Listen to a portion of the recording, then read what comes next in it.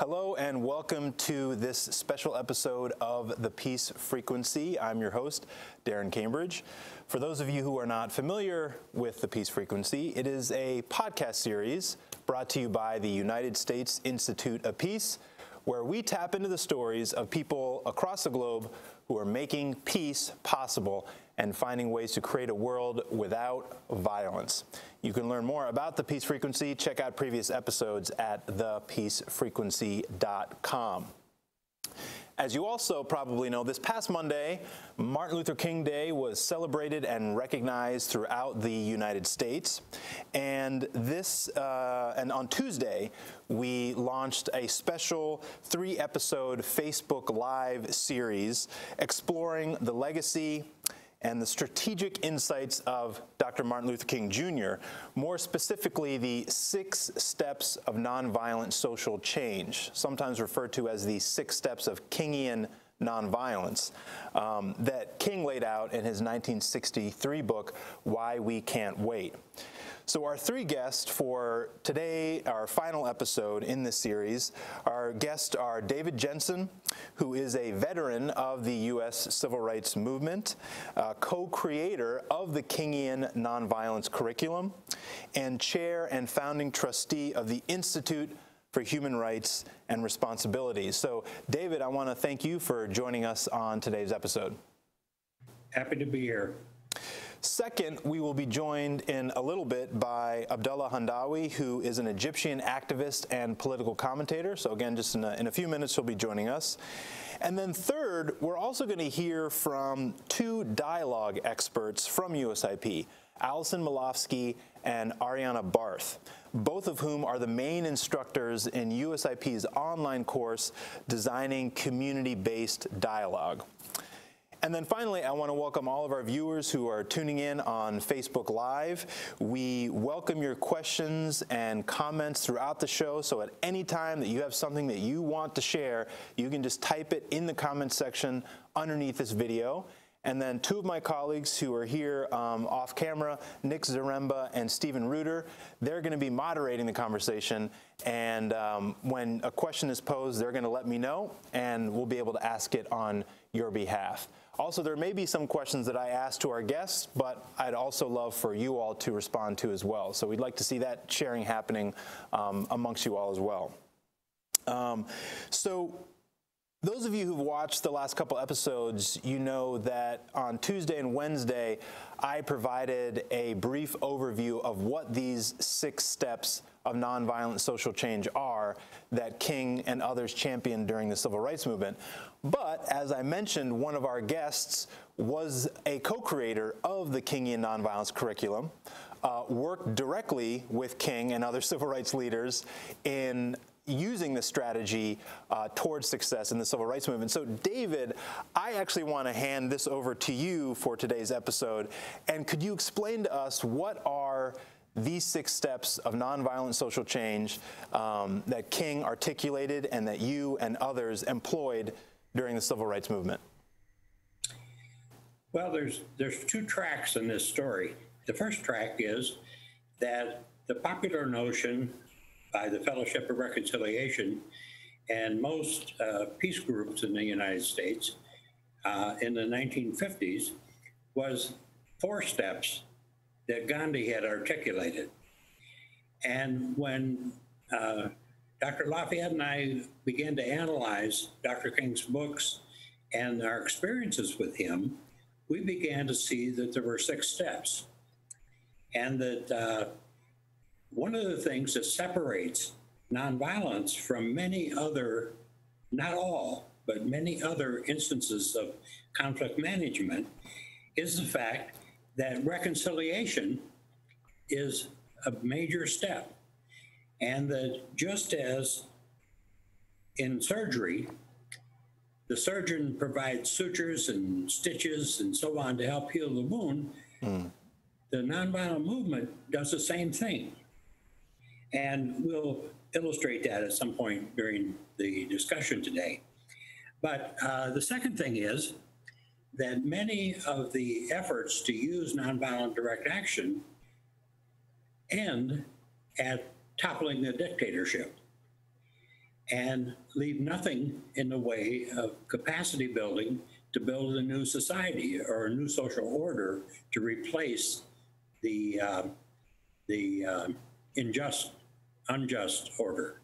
And so Gandhi and King both emphasized the need for this kind of reconciliation step, and it kind of took two dimensions: the constructive program, which was building up what ought to be, and secondly, the direct action program, which was more political and confrontational about the issues and framed the issues and formalized them. So we look at the 6 steps as a methodology and a strategy that, in fact, some would say you could be armed with nonviolence naked in the shower, because you have this methodology of 6 steps in your head and in your heart and in your emotional and psychological being, where you can react and respond according to what's required in that moment. And that it doesn't require instrumentalities and extensions and equipment and so on. You have the capacity as a human being to develop this utilization of the 6 steps. So I'm really excited about it because reconciliation differentiates most of the other methods of conflict management from the 6 steps. But very quickly, an overview of the 6 steps are: first, information gathering, which is the quality of the information you start the campaign determines the quality of the outcome. Secondly is the education step, which has also a dual track. One is the development of leadership, and the second is the preparation of the community and the broader society for understanding what's coming. See, very often we'll have people take direct action without any preparation of the society in terms of what to expect from this. And so what we're trying to do is say that 90% of the conflicts can be settled in information gathering and education stage. 10% are going to have to go further in terms of preparation. So the third step is what we call a personal commitment. Now, there was a time back in the 50s that this was termed, largely through a misinterpretation of Gandhi's meaning, of self-purification. But that had a very significant self-righteous tone to it. And that was not inconsistent. That was not consistent with the Kingian movement, especially as it developed in Montgomery and then later in Birmingham and so on and so forth, where it became known as long-term preparation. Preparation for the long-term struggle. And we could go into that in quite detail, but we can't do that in this forum. The fourth step has to do with negotiation. Now, many people in our society are oriented to negotiation as an adversarial process. In nonviolence, negotiation is where we have to understand the opposition's point of view so that we could almost argue their case better than they can. And different people play different roles in negotiations in the civil rights movement with the Kingian nonviolence philosophy. And it was very important that they have this capacity. In fact, we train people to prepare social drama for negotiation, and at the last minute, we have them switch sides to see if they can argue the other side as articulate as they wanted to argue the proponent's side. Interesting. Because we have to help people see that there's a larger understanding going on in negotiation, and it's not adversarial, which also incorporates the fact that all of the 6 steps are intertwined like the pistons in a V6 engine. They're all firing at the same time. And in negotiation, you're doing information gathering. you're doing education. Yes, you're doing personal commitment. You're doing education and negotiation, et cetera, et cetera.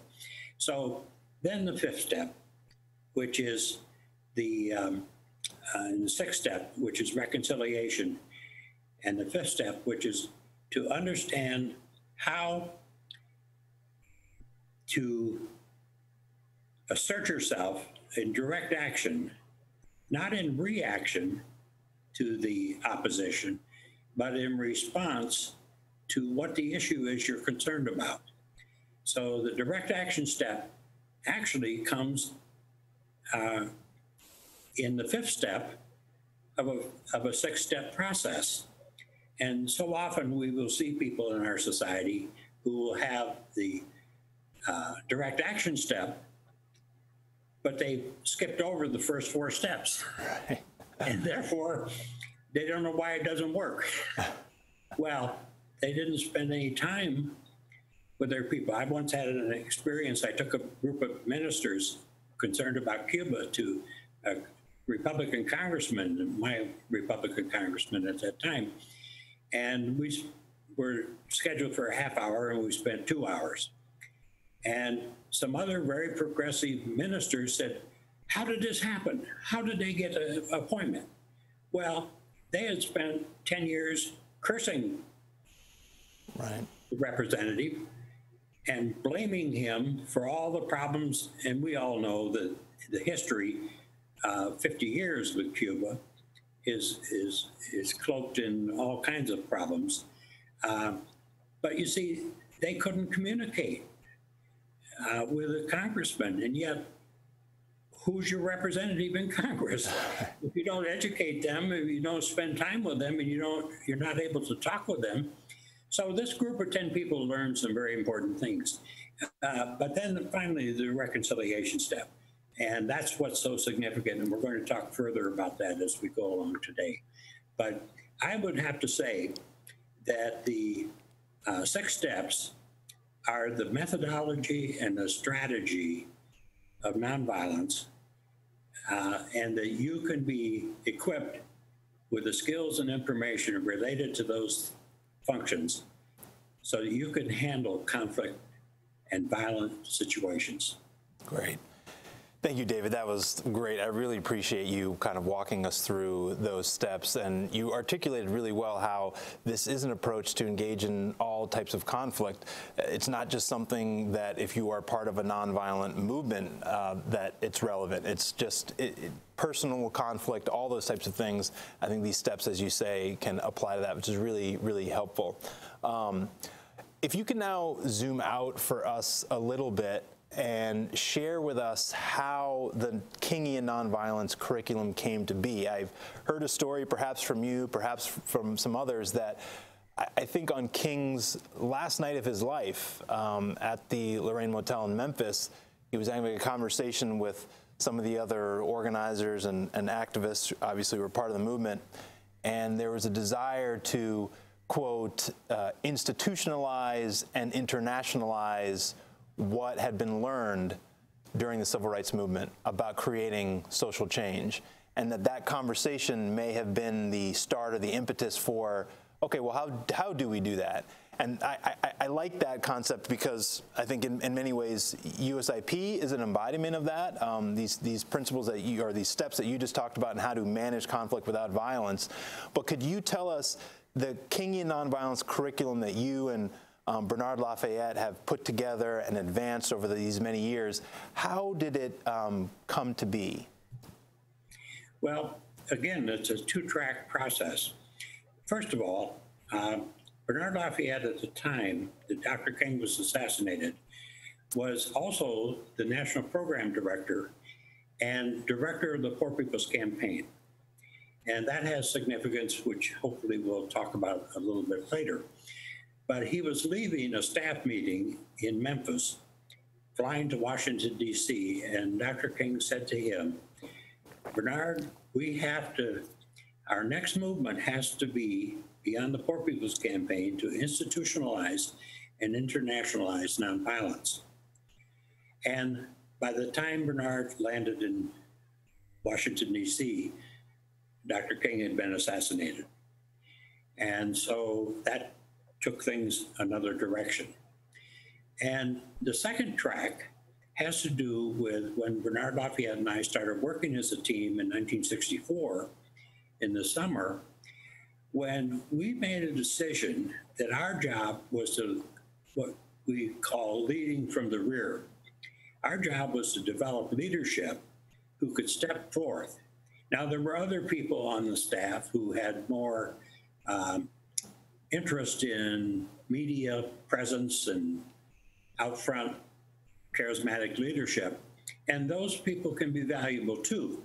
But we decided our role was to develop leadership, to train people, to do educational leadership development, and to help these persons, young people, high school students, et cetera, become assertive for the movement. And that way they would be in charge of their own goals. And so the two tracks of that are basically, on the one hand, our choice to lead from the rear, and secondly, the decision, the announcement by Martin Luther King that this is what we need to focus on in the future. You see, we wanted people, after the assassination, to have something to talk about and speak to other than just a "I have a dream" speech. While that's important, and the celebration represented by the March on Washington was important, it was not in and of itself a protest march. And we could differentiate between protests and movement and so on and so forth in another venue. But what we wanted to do is make sure people had access to his philosophy, and in the 6 steps, his methodology and his strategy. And also, we're not making an icon out of Martin Luther King. He was a leader of an era, and there were many, many people, too many to list right now, who contributed to his development, Reverend Abernathy's development, the leadership team's development of understanding nonviolence and its application. But the difference is, and this is why Kingian is very important, was that Martin Luther King was a quick learner, and he had poetic skills, and he had capacity to speak and articulate things almost beyond the reach of many people. And so he characterized what we call the King era. And it's funny, when we brought out the term Kingian nonviolence, Lafayette and I, 30 some years ago, there were people in high places who really kind of objected to that. And we had to point to the book, Strength on Love, after we tried to argue all the rational points of why this was important, to the fact that Martin Luther King himself used the term Kingian in the Strength of Love when he wrote a kind of correlation to Paul's letter to the Corinthians Christians. And he said, please forgive me if it sounds more Kingian than Paulinian. Well, that pretty much settled it, because we said we thought we were on solid ground to call it Kingian nonviolence without, at the same time, making an icon out of Martin Luther King. Interesting, fascinating story. Thank you for that.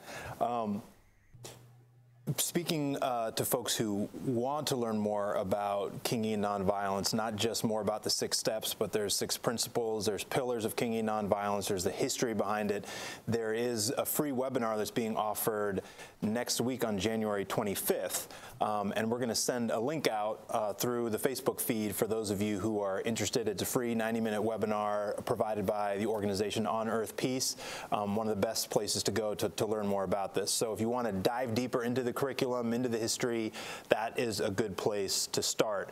Now, David, before Abdallah joins us in a little bit, you talked about King's desire to institutionalize and internationalize nonviolence. And I alluded to this a little bit earlier, that at least I see, and others, the United States Institute of Peace as part of that vision becoming a reality. We have a nonviolent action program here at the U.S. Institute of Peace that works with folks who are fighting against injustice and oppression all over the world and applying different strategies, learning from each other. So that effort has begun. But you also, David, were an integral part and voice in putting together the vision for this institute. Could you tell us a little bit about that story? How did the U.S. Institute of Peace come to be? Who were some of the voices and actors that put forward this vision to make it a substantial part of what the United States seeks to represent around the world? Well, it certainly is an exciting story, and my version is not the only version, I'm sure. But I was a graduate student working on my qualifying paper at a cabin 200 miles north of Boston in the winter with 8 below zero. And Bernard Lafayette called me, and he had been a board member of the Peace Academy nonprofit group that advocated for it. And he said, David, the Carter administration, based on a bill from Ambassador Young,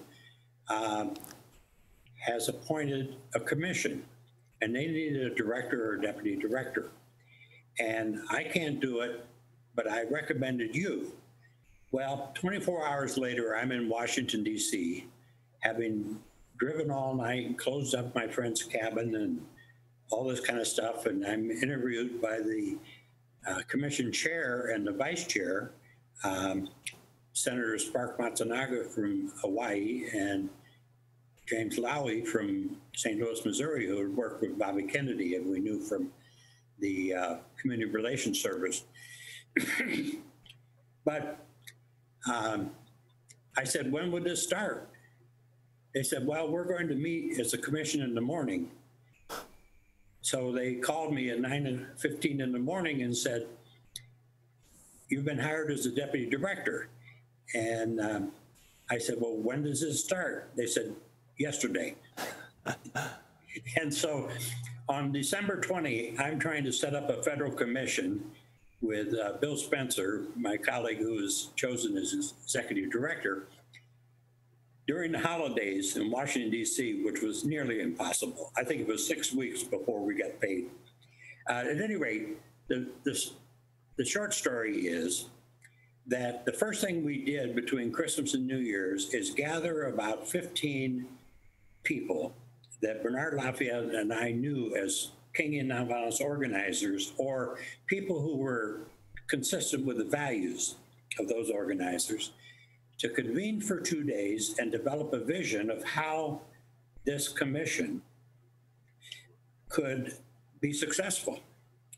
Now, you have to understand that this bill had been introduced to create a National Academy of Peace ever since the George Washington administration. And of course, I have mentioned, or I should mention, that many of the characterizations of it was a West Point for Peaceniks on the Hudson, which was kind of a hokey idea, and it didn't really pass muster in the Congress. So we decided we had to educate the commissioners as to what broader concepts of institutionalization would be. And secondly, we had to bring together people from so many divergent views to debate and discuss this concept. We couldn't just talk to the choir, so to speak. So we envisioned, instead of traditional congressional hearings, 27 public seminars in all parts of the country. We retained these organizers as, I forget what we call them, associates, with a nominal fee of $1,500 to be the organizer of the event in their region, and to take the 7 questions that the Congress had asked us to respond to, such as, is this trainable? What is the history of this concept, et cetera? And to select people from something we drew from the Kingian nonviolence movement, which was the 7 categories of public opinion. Now, some people refer to that today as a spectrum of allies, but we had 7 categories of public opinion that came from a Catholic layman in the 1850s, according to Gandhi, in Ireland that represented, on any issue, you would have these 7 categories.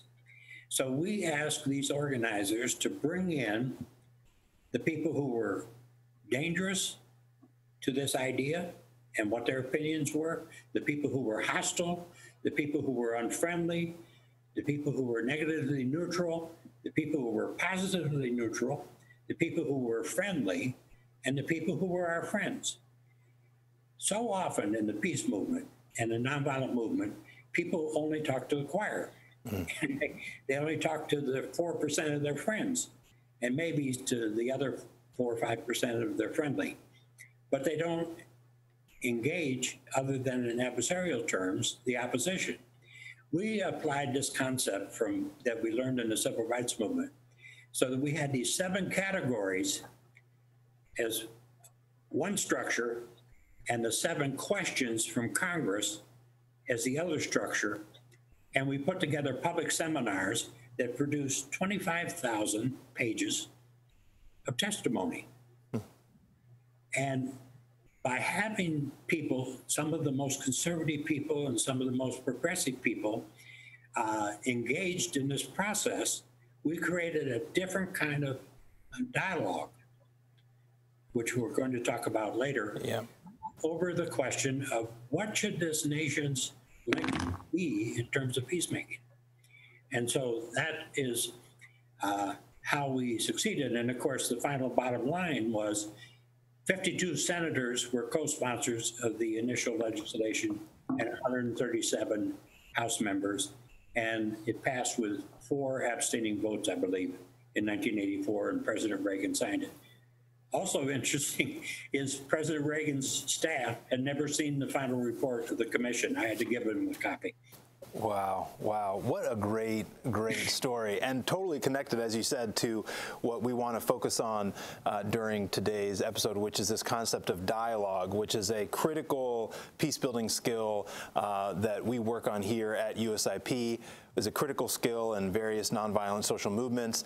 And the way that I want to grapple with this idea of dialogue, particularly as it pertains to step 6 and reconciliation, is not just an actual dialogue, a community-based dialogue process, but also the principles and elements of dialogue, and how those principles and elements of dialogue are also embodied in the spirit of a nonviolent movement, the ways in which we act and behave when we engage in a nonviolent movement. And before I do that, I want to give a nod to our other guest who has joined us now, Abdallah Hendawy. Welcome. Thank you for joining us. Glad you could be here. Thank you for inviting me. Did you get a chance to hear any of the story of USIP that David just shared? I just heard the very last part of David's story. Okay, great, great. Well, as you probably heard, we're going to jump into the focus of today's show, which is dialogue, principles of dialogue, and how they relate to nonviolent social movements. And I actually want to start off with a quote from Dr. King's letter from a Birmingham jail, which if you have not read, folks who are watching, please read it, please listen to it. It's an amazing piece of writing. And the quote goes like this: "Too long has our beloved Southland been bogged down in the tragic attempt to live in monologue rather than dialogue," end quote. And so this ties with what you were saying, David, earlier about how too often people want to speak only to those who already agree with them. They want people to be receptive to their monologue and may not be interested in any dialogue. And so taking this quote, when King talks about monologue versus dialogue, what exactly is he talking about? When we're talking about dialogue, what are we talking about? It's a term that I think gets thrown around a lot to describe a lot of different things, many of which are not actually a dialogue or a dialogue process.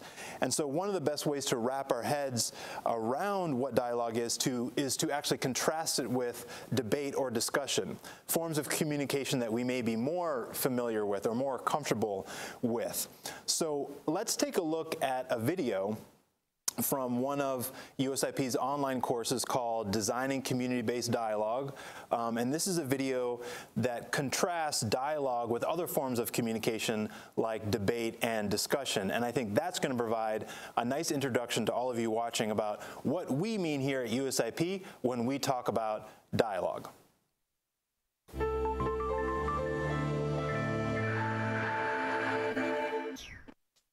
One of the ways to understand dialogue is to compare and contrast it with other engagements around controversial or divisive topics like discussion or debate. Let's first look at debate. Think about a debate you have seen or experienced. This could be a presidential debate on television or an informal debate over a meal. What's the goal of a debate? In formal debates, the goal is to win. In informal, conversational debates over controversial issues, the goal might be to convince the person with whom you are speaking, or those who are listening, that you are right. What is the goal of dialogue? There are different kinds of dialogues that seek different outcomes, but generally, the goal of dialogue is to increase understanding between groups, to find common ground, and improve relationships. There are no winners and losers in dialogue, and because there are no winners and losers, you listen and engage differently. What do you listen for in a debate? If you're trying to win a debate, you might listen for holes, gaps, or weaknesses in the other person's arguments. What do you listen for in dialogue? If you're trying to increase your understanding, you listen for strengths in other perspectives. You listen to be truly informed by what another person says. So how do you do that? Well, it's not easy. It requires active listening and efforts to hear another person as they want to be heard. It requires that you silence your inner monologue, which leads you to analyze and interpret what another person is saying, sometimes forming judgments. It's hard work, and it requires incredible intentionality. You have to want to understand, and you have to be open to the possibility that you can learn from another person. Listening in this way relates to another distinction between dialogue and debate. In debate, there's a tendency to invest in one's own beliefs. Dialogue, however, involves temporarily suspending your beliefs. This idea often poses a challenge for participants in dialogue. How can I possibly suspend my beliefs? That would mean denying who I am and what I hold dear. The idea of suspending one's beliefs is really about acknowledging the various filters through which we see the world. When we listen, information has to pass through our own layers or filters of values and ideologies, etc. So when we invite participants to suspend their beliefs, we're not asking anyone to deny who they are or forget who they are. Rather, we're inviting them to set aside or to open the filters temporarily so we can hear what someone is saying as they want it to be heard. The filters will close again because they're a part of who we are. We've discussed a few of the many distinctions between dialogue and debate. So where does discussion fit? Discussion is somewhere between dialogue and debate. Discussion is a process through which participants share different perspectives, but it does not necessarily involve the deep listening of dialogue. Discussion often involves serial monologuing, in which a number of people share their perspectives on an issue. From this, one might leave a discussion feeling more informed, saying, okay, I understand that there are a number of opinions in the room. I respect all of these opinions, and at the end of the day, we can agree to disagree. Dialogue asks you to dig deeper. In dialogue, you open yourself to the possibility of being truly changed by what someone shares with you. You may leave a dialogue with the same opinion you had when you came, but you leave changed by the encounter with others, by the stories and the lived experiences shared in the dialogue space. Unlike debate or other intellectual endeavors, dialogue invites emotion and experience. Dialogue moves you out of the cerebral space of facts and arguments and asks you to see the humanity in others, connecting through empathy.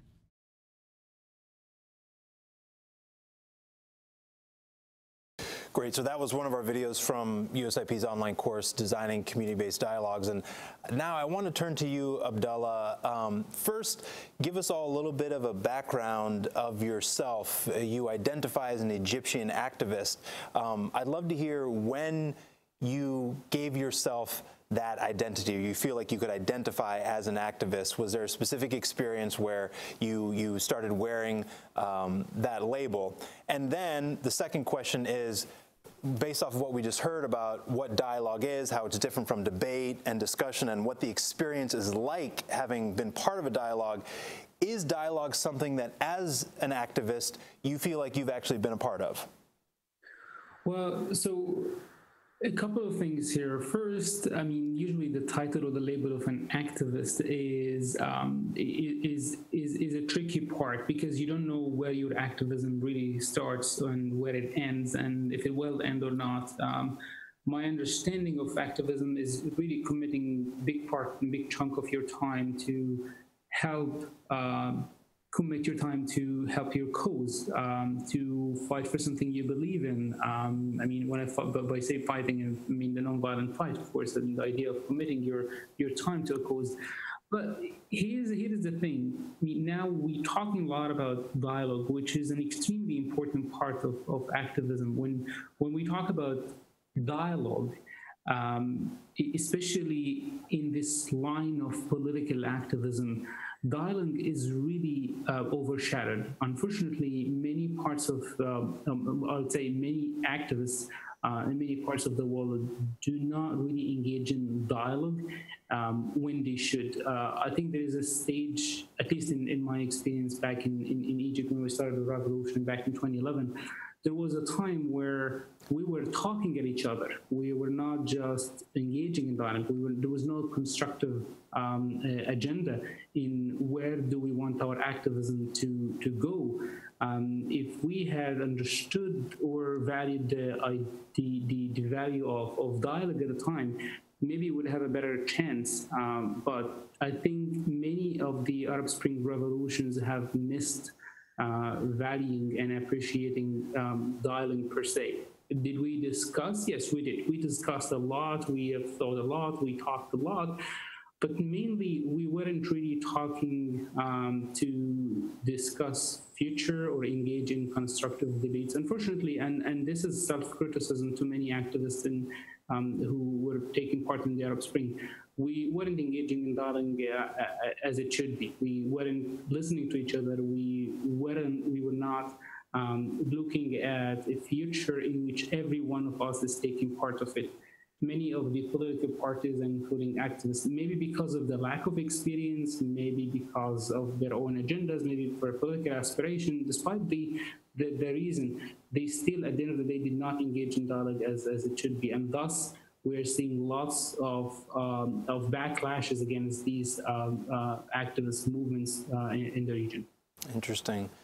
David, what about you? Reflecting on your experience in the U.S. civil rights movement and the work that you've done with other movements, campaigns, and activists around the world, is dialogue, as it's defined in this video, something that movements experience, whether it be within the movement itself, across various allied actors, or between the movement and their opponents? Absolutely. One of the things in the Kingian Nonviolence course is we teach about the fact that Martin Luther King and others in the movement were Hegelian in their philosophical orientation, and that is that they were dialectical, and that Dr. King and the Southern Christian Leadership Conference had a research committee that met monthly over 15 years in New York City, and during that set of deliberations, there were 10 or 15 people that were part of all of these conversations who differed greatly on every issue. And Dr. King's position was to sit on the side of the conversation and listen. And he would try to identify the different truths that are on this continuum between the dialectical process of the thesis and the antithesis. And then at a certain point, he would raise the fact that we should analyze this particular truth, because in this situation, it's a truth, and we should look at it and understand it better. And from that, they would develop a synthesis of the thesis and the antithesis and the analysis, which became the nonviolent solution to this problem. For example, it wasn't just an issue of voting rights. It was an issue of the right to participate in government. And framing it that way provided a very different characterization for the public, for government, that if you couldn't guarantee the right to participate in government, how could you be a democratic society? And so this Hegelian process was very important. The second thing is this concept, interestingly enough, has become the most important learnable concept by teenagers awaiting trial for murder as adults in U.S. prisons. When they learn this skill of analyzing conflict and analyzing problems from the dialectical point of view, they conclude that they wouldn't have ended up committing murder if they had understood how to do this before. So there are a great many examples in the civil rights movement, the human rights movement, of how this was adapted to the street level by people to look at and listen to the various truths in a situation and select those that were most present in the situation of injustice. Great, great. So it's absolute. Excellent, excellent. So there were a couple things that Allison talked about in the video that strike at the kind of spirit of dialogue, the elements of dialogue that people are asked to embrace and embody if they want to participate in a dialogue process. And I want to touch on a couple of them, dive deeper on a couple of them, and I want to provide an analogy to kind of prompt some discussion. And so one of the first concepts that she brings up is this idea that dialogue seeks to find common ground amongst the parties who are part of that process. And the analogy that I like to use that some of you are probably familiar with is the analogy of the elephant and the 4 blind people. And the way the analogy works is that you have 4 blind individuals, and they're each asked to approach this thing that is in front of them. So the first person walks up and approaches the elephant and touches the tail. And when they're asked, what is it that is in front of you, that person says, well, it's a broom. The second person walks up to the elephant and touches the ear. And they're asked, what is it that is in front of you? And they say, oh, well, no, it's a giant, thick piece of paper. That's what's in front of us. The third person approaches the elephant and touches the leg and says, no, what's in front of us is a giant tree trunk. And then the fourth person approaches the elephant and they're asked, what is it that is in front of you? And they touch the trunk and they say, no, it's a giant snake. That's what's in front of us. So they're all touching the same thing, but they're feeling and experiencing something very different. And in dialogue, it's oftentimes referred to as a process or a conversation with a center as opposed to with sides. And if these individuals can communicate, they can realize that, yes, it's the same thing that we're touching, but we're experiencing it in a variety and feeling a lot of different things from this. And conflict is very much the same way, that people approach it and touch it in different ways so that what they feel and what they experience from that conflict is fundamentally different from somebody else who is actually touching the same thing. And so how can a conversation, and in this case a dialogue, be used to help people see the entire elephant as opposed to only the parts that they are able to touch? So Abdallah, I want to turn to you using this analogy and this concept of finding common ground, that in your experience as an Egyptian activist, being part of the revolution, and then everything that has followed since then, when it comes to the conflict in Egypt, are there new perspectives that you've come to learn over the years to get a fuller picture of the conflict? So the thing is, I agree entirely on bringing up this excellent example, the elephant in the room. But the thing is that with many millions in the street, many of them are sporadic. The whole movement becomes continuous, and the critical mass that once mobilized the movement becomes only an elite for them. And so you see that there is a gap between the leadership of the movement and the actual constituency in the street, the protesters, the people who have a certain grievance or an injustice. And it is very difficult for these people to get together with them and convince them that they have to see the whole side of the elephant and the center of the concept. It is a very exhausting process, especially that at the same time you're trying to communicate with your constituency, you're also trying to negotiate other alliances and partnerships in the society, and also trying to fight a battle with the ruling regime or an elite or your opponent, no matter who it is.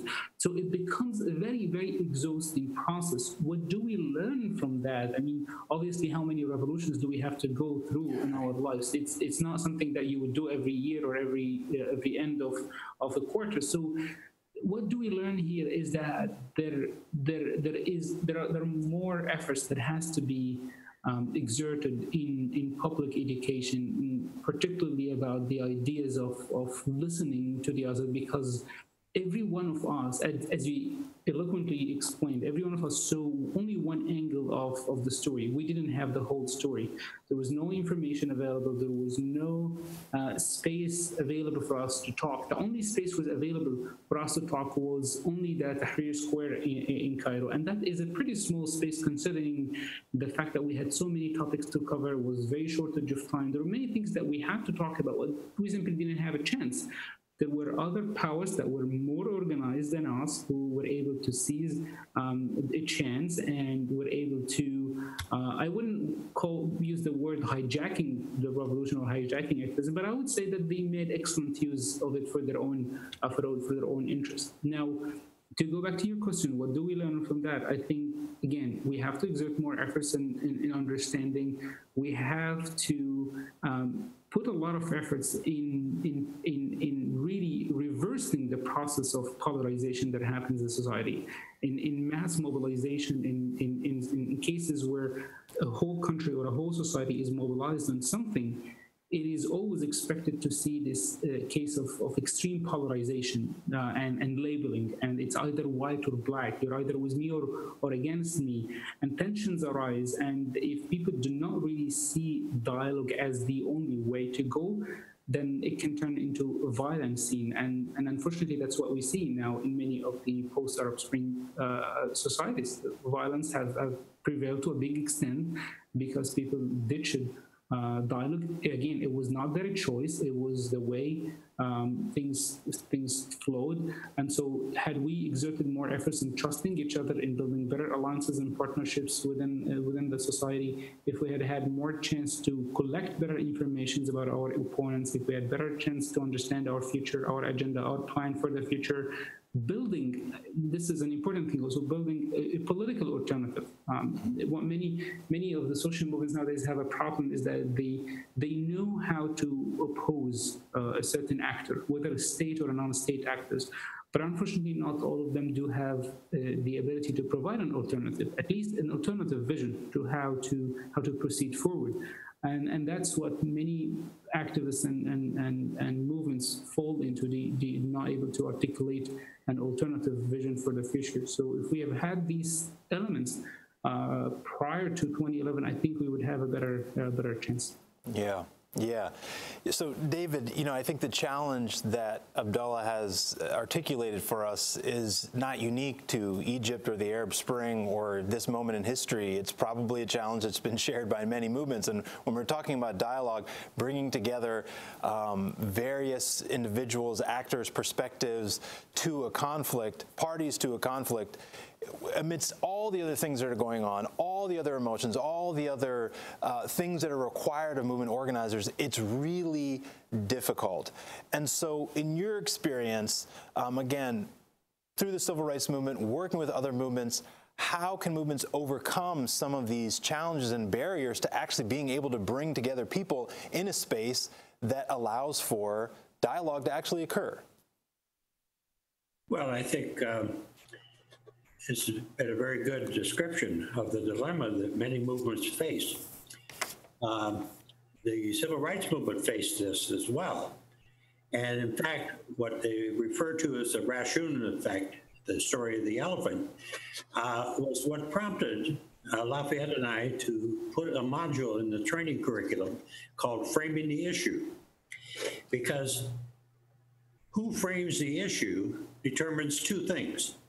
One is the context for dialogue, and secondly, who can support your issue. And so framing the issue rather than voting rights, but guaranteeing the right to participate in government, changed a whole society's perception of what a democratic society should be. But we had, as a movement, to take that responsibility. So I would say that the most important thing is to learn how to reframe the issue so that you have a broad enough context in which to have dialogue. And secondly, that you can attract a broad base of support because people believe that what you're doing is at the heart of what's in the interest of the country and the society. Thank you. Another thing that Allison mentioned in the video is this idea of suspension, suspending our beliefs. And an analogy that I like to use when it comes to this concept of suspension is a sword and a shield. And I think our opinions, our beliefs, our assumptions are oftentimes used as swords or shields, or used as weapons to try and defeat and attack an opinion that is different than ours, that somebody else holds, or it's used as a shield to protect ourselves from another differing opinion that is in some way trying to dismantle our own. And so we have these beliefs, assumptions that are very much part of our identity, but we are trained in many ways, are used to using them as shields and as swords and as weapons. And in a dialogue process, and this idea of suspension is, we're not asking people to pretend like they don't have a shield and they don't have a sword, and that they don't have opinions, beliefs, or assumptions, and let go of their whole identity. But instead, it's saying, you have your shield, you have your sword, but let's just lay them down on the ground. All of us together in this dialogue process, lay down your shield, lay down your sword, and let's observe and look at each other's swords and each other's shields together with one another. Your shield looks like this. Your sword is this length. It has this type of handle. It has this type of cut or chisel in it. Your shield has this type of emblem on it.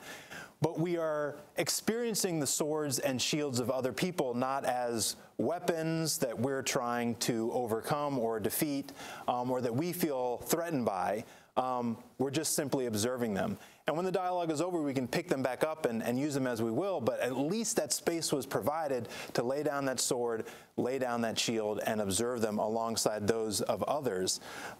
So what kind of work needs to be done for members of a movement to be able to do something like this?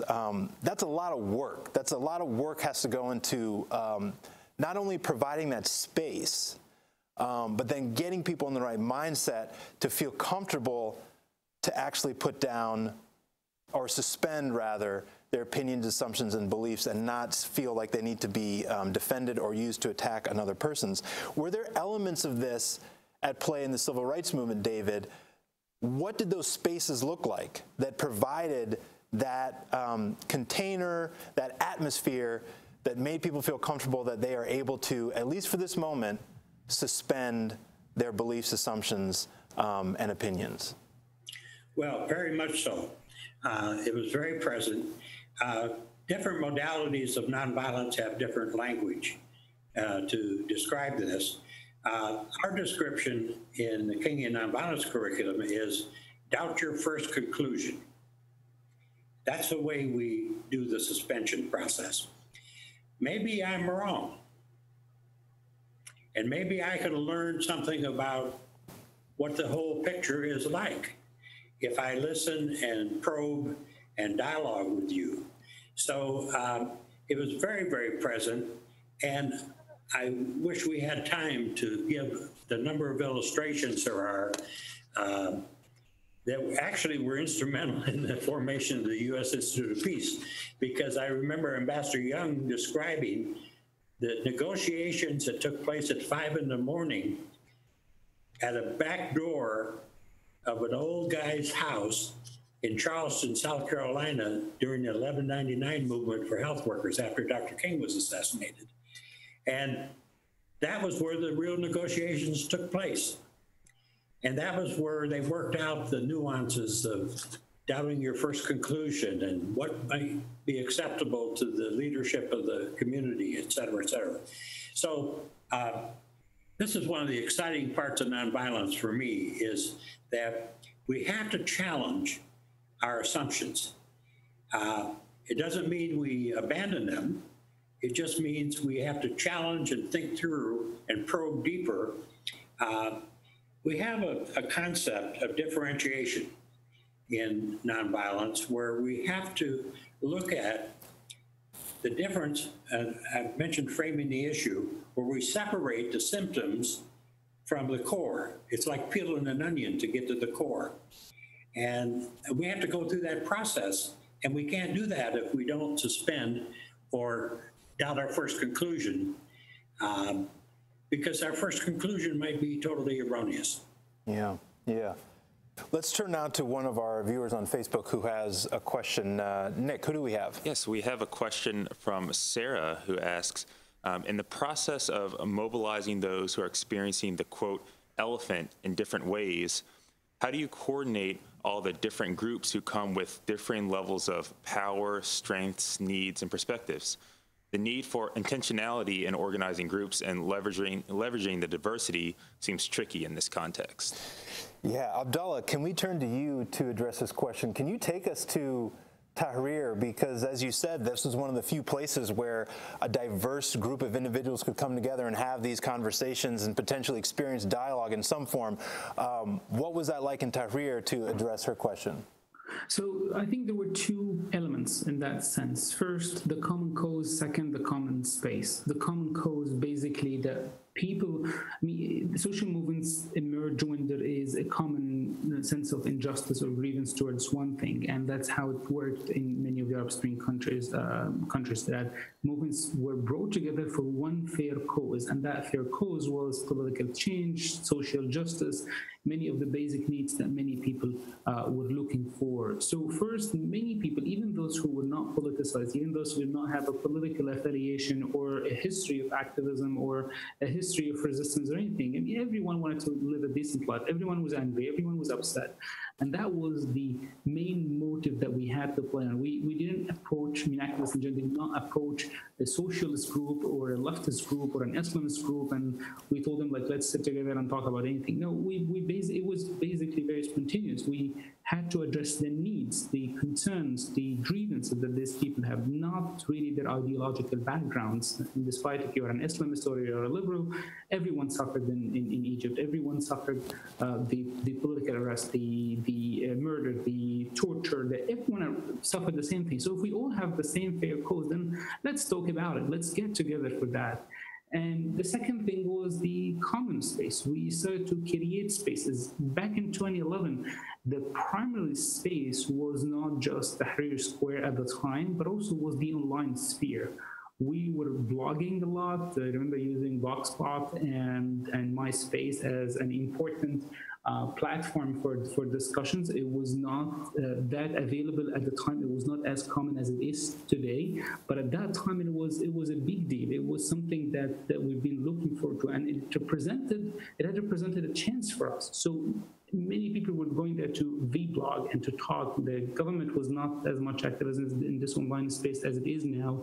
So we had an opportunity to do that. So the fair cause, the common space, and then the third one, I would say, was the plan forward. So what are we going to do about that? And when people see that they all share something, and then they have a space to do something, and then there is a plan to commit an action, to take an action towards this grievance, they join. They join despite their own ideological differences or challenges or threats or risks that they may face. It's challenging, it's difficult, it's not easy, but it could happen, it's possible.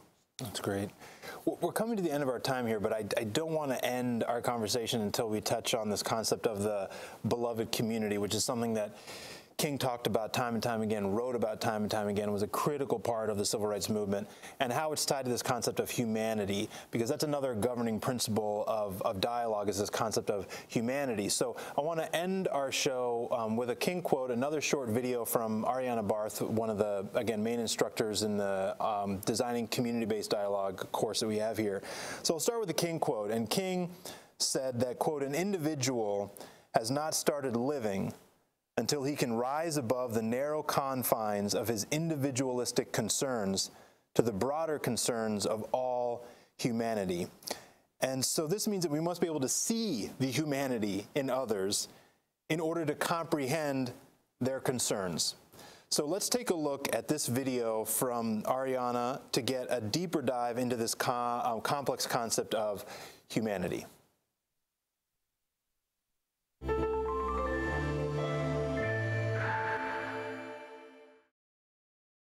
One of the critical problems that dialogue addresses is that we may learn from a very young age that those who are different from us are somehow inferior.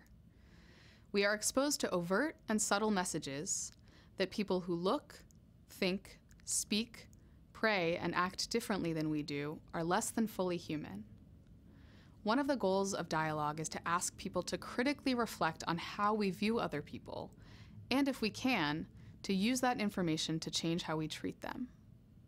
In dialogue, we also identify and explore messages we've received that put our own humanity into question. The governing principle of humanity dictates that empathy must be part of the dialogue process.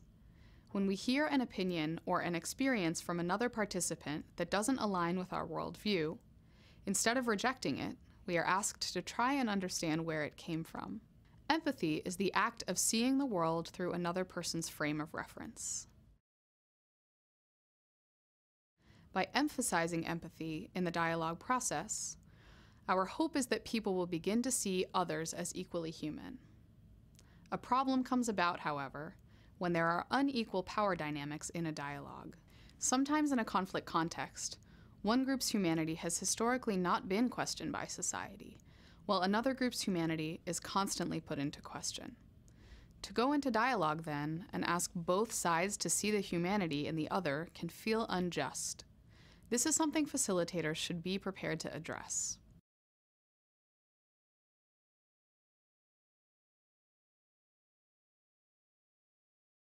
And I've said this a couple times now as we've had our conversation, that a lot of these things, these concepts, are hard work for people, particularly when you're in contexts of extreme violence or conflict, oppression, injustice.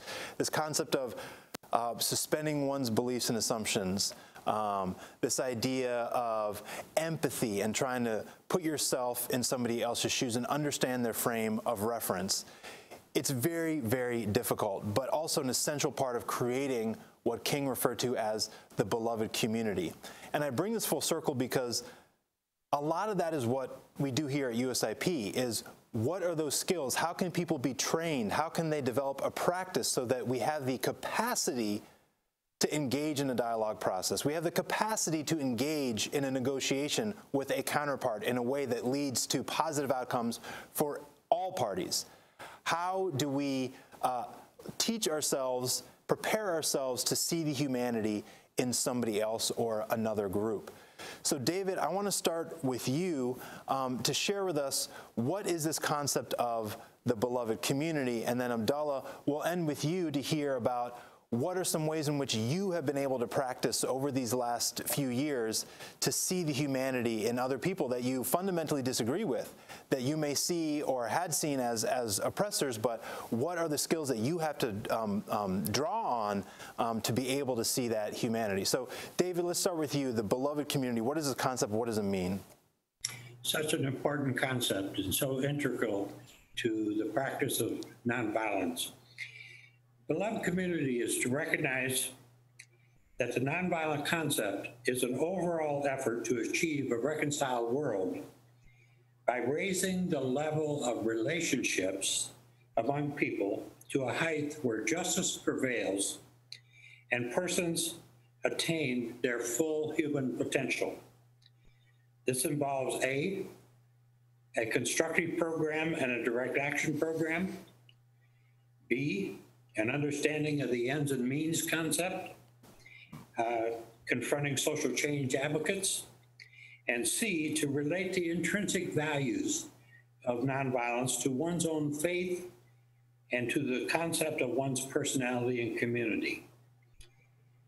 These are contextualized by a larger frame, which first deals with injustice, And second, producing a positive force in society to prevent the problem from ever reoccurring. Wonderful, wonderful, thank you. And so Abdallah, this concept of the beloved community, and thinking about your experience in the Egyptian context, my first question was, when do you feel you've been able to develop those skill sets, that mindset to actually start seeing the humanity in other people that maybe at one time you didn't? And then also, what's the path forward for creating this sense of the beloved community, particularly in Egypt? I think a conversation with one of the law enforcement in Egypt who was tasked and assigned to disperse our demonstration was the key in that. I had a long conversation with him. And I believe he was really sincere about doing his job. He thought social movements are evil. He thought all activists are bad people and that they're here just to destabilize the country and to undermine its national security. I mean, it's obvious he believed in it, and I believed in what I'm doing. He's not a bad guy. I believe I'm not a bad guy. And one thing I learned at that time is to put myself in his shoe and try to understand and try to think the way he does. What is his background? How did he grow up? What is the kind of education he received? And what kind of indoctrination did he receive in the law enforcement institutions in Egypt and these similar countries? And when I do, I start to understand why is he behaving the way he does and why he believes that democracy is not the best solution and why that activists could really represent a threat to him and his institution. And when I started to think this way, I started to understand why is he acting this way, and I started to even think that, well, to oppose him, there is no way that we take this fight to the street and that we would expose our muscles to each other and just see who is going to do better demonstration than the other. In fact, this reversal has to happen in education. It has to happen in more compassion and more empathy and more trust to each other and try to understand why do we behave the way we do and why the other behave the way they do. And as the video explained, just because someone acts differently doesn't make him less of a human being. And the same, even though law enforcement or police or the dictatorial regimes are essentially bad, in my opinion, I think nobody is born bad. Nobody is born evil. Nobody is born to kill the other.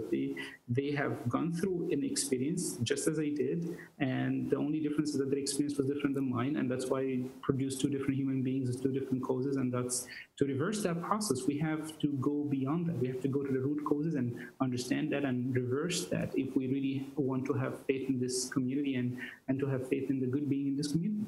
Right. Well, that brings us to the end of our time. Abdallah, thank you so much for joining us and sharing aspects of your story. And David, thank you so much also for sharing aspects of your story and your expertise. I think it was a great way to kind of end this special Facebook Live series of the Peace Frequency podcast. And I also want to thank all of you who tuned in on Facebook today and in other parts of the series. You have been listening to, watching the Peace Frequency, which is a podcast series brought to you by the United States Institute of Peace, where we bring together and we tap into the stories of people across the globe who are making peace possible and finding ways to create a world without violence. You can learn more about the Peace Frequency at thepeacefrequency.com. I have been your host, and you can go to that website to see previous episodes from over the years and hear some other amazing stories. Until then, keep building, supporting, and learning peace.